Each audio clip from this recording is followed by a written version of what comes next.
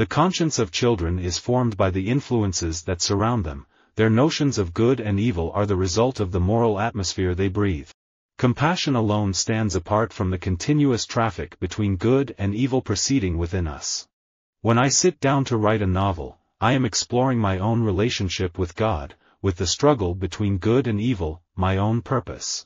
It is not true that good can only follow from good and evil only from evil, but that often the opposite is true.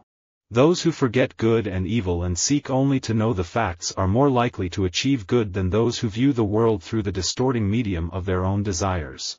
Everyone spends their lives trying to balance their world between good and evil. Good and evil do not exist for me anymore. The fear of evil is merely a mass projection here and on earth.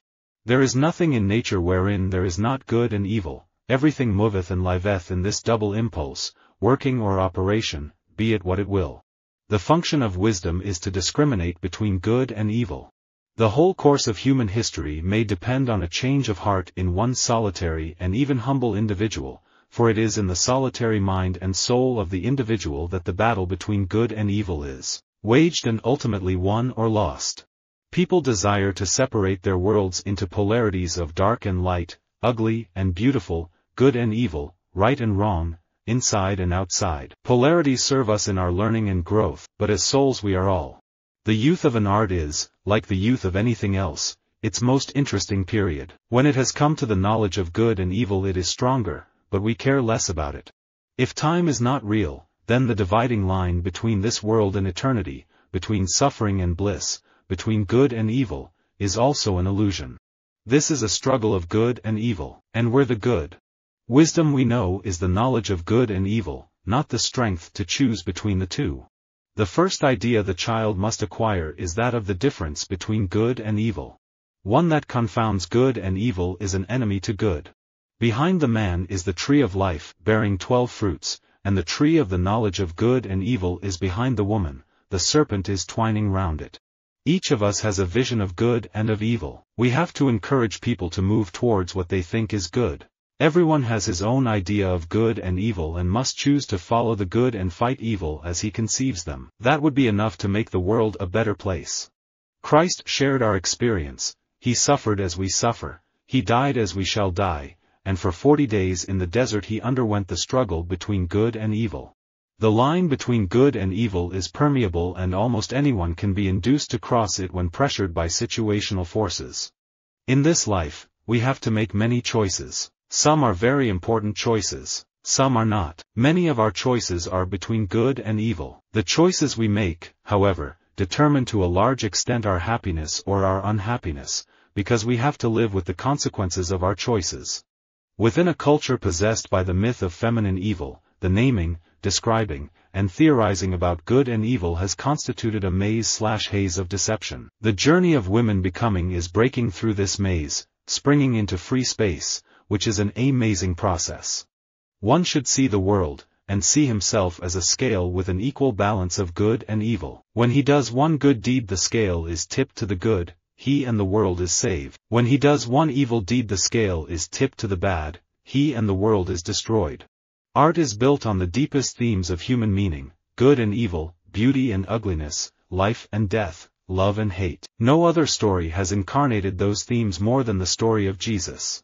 If your religion doesn't teach you the difference between good and evil, your religion is worse than useless. Good and evil, right and wrong, those are two fundamental opposing concepts that define the nature of humankind. Life is neither good or evil, but only a place for good and evil. Wisdom is the knowledge of good and evil, not the strength to choose between the two. Words, so innocent and powerless as they are, as standing in a dictionary, how potent for good and evil they become in the hands of one who knows how to combine them. The only objects of practical reason are therefore those of good and evil, for by the former is meant an object necessarily desired according to a principle of reason, by the latter one necessarily shunned, also according to a principle of reason. If men were born free, they would, so long as they remained free, form no conception of good and evil. You can compromise between good, better, and best, and you can compromise between bad and worse and terrible, but you can't compromise between good and evil. And now people look at the other side as a completely different kind of animal and say, they are taking the country down the road to purgatory. It's complete intolerance. All human beings are commingled out of good and evil. I'm enormously interested to see where neuroscience can take us in understanding these complexities of the human brain and how it works. But I do think there may be limits in terms of what science can tell us about what does good and evil mean anyway, and what are those concepts about. Nature has no principles, she makes no distinction between good and evil. We're all caught up in circumstances, and we're all good and evil. When you're really hungry, for instance, you'll do anything to survive. I think the most evil thing, well, maybe that's too strong, but certainly a very evil thing is judgment, the sin of ignorance.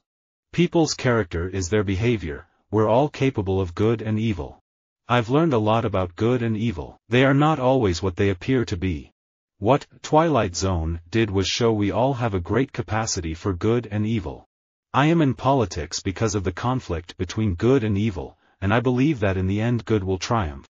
To begin with myself, then, the utterances of men concerning me will differ widely, since in passing judgment almost everyone is influenced not so much by truth as by preference, and good and evil report alike know no bounds. Whatever is done for love always occurs beyond good and evil. I experience for the American officers and soldiers that friendship which arises from having shared with them for a length of time dangers, sufferings, and both good and evil fortune. The power of choosing good and evil is within the reach of all. If there is no God, the labels good and evil are merely opinions. They are substitutes for I like it and I don't like it. They are not objective realities. Conservatives divide the world in terms of good and evil while liberals do it in terms of the rich and poor. What bothers most critics of my work is the goofiness. One reviewer said I need to make up my mind if want to be funny or serious. My response is that I will make up my mind when God does, because life is a commingling of the sacred and the profane, good and evil. To try and separate them is fallacy. Willing or preferring is the same with respect to good and evil, that judging is with respect to truth or falsehood. World War II is the greatest drama in human history, the biggest war ever and a true battle of good and evil. I imagine writers will continue to get stories from it, and readers will continue to love them, for many more years. Visit our website for more quotes, quoting.com.